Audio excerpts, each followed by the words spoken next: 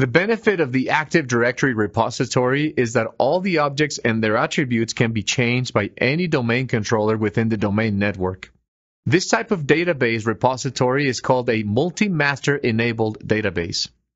When conflicting changes are made to the same object, Active Directory uses a last writer wins algorithm to resolve the conflict. To accommodate this, Windows uses a single master model called the Flexible Single Master Operation, or FSMO. This means there are roles that only one domain controller in the domain or forest handles. Let's look at these 5 roles. 2 FSMO roles are at the forest level, the Schema Master and the Domain Naming Master. At the domain level, there are 3 FSMO roles, the RID Master, the PDC Emulator, and the Infrastructure Master. Let's examine each of these a little closer. The Schema Master domain controller has the only read-write copy of the schema in the forest. The schema is the template for Active Directory, so any changes made to the template affect all existing and future Active Directory objects. For example, fields added to user accounts cannot be removed. Because of this far-reaching impact and the difficulty in correcting mistakes, it is best to have only one schema in the forest. Only schema admins can access it. Next, we have the Domain Naming Master domain controller. Its role is to name each domain in the forest with a unique name. No 2 domains can have the same name. Unique names are so critical to the network working properly that it can be done only by the Domain Naming Master domain controller. This Domain Naming Master is also the only DC that can add or remove domains from the Active Directory. When you create or remove a domain, this DC must be available, or the action will fail. A RID is a unique number used to create new objects and their corresponding security identity, or SID. The Relative Identifier Master, or RID Master, allocates RIDs to domain controllers in blocks of 500. When a domain controller has used half of the pool of RIDs, it contacts the RID Master to request more. The RID Master must also be available when promoting a domain controller. When it isn't available, the prerequisite verification fails and the promotion is denied. Additionally, the RID Master is responsible for moving objects from one domain to another to ensure that the RID within the object security ID is not a duplicate to any RIDs in the new domain. The second FSMO role, at the domain level, is the Primary Domain Controller, or PDC Emulator. The PDC Emulator's key role is to synchronize time in the enterprise. Because the enterprise uses Kerberos for authentication, all computers within the network must use a common time.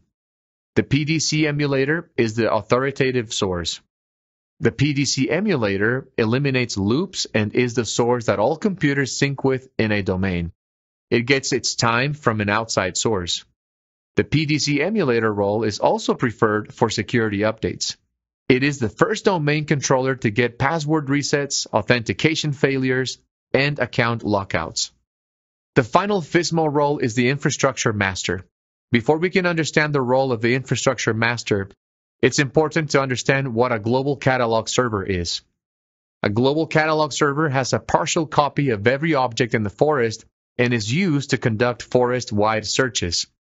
For example, when we search for a username of Mike, our domain controller will first search for the username within the domain. When the domain doesn't contain that username, the domain controller consults the global catalog server to locate the Mike username in another domain. Also, Global Catalog retrieves universal group membership from Active Directory during logon.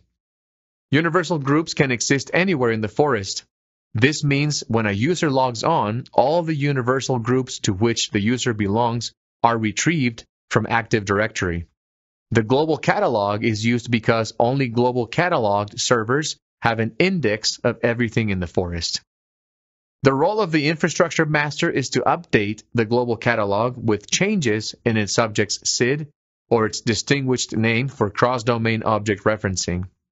For this reason, this role should be held by a domain controller that's not a Global Catalog server. When the Infrastructure Master is on a DC that is a Global Catalog server, an update to an object could result in an error. For example, let's say the username Mike is changed to Chris. Since the global catalog is on the same DC as the infrastructure master, the infrastructure master will not update the cross-domain object reference of the username to Chris. This happens because the infrastructure master doesn't recognize that the global catalog needs updating. A warning appears on the DC's event log. The exception to this rule is when all the DCs in a domain hold a global catalog. In this situation, any of the DCs can hold the infrastructure master role.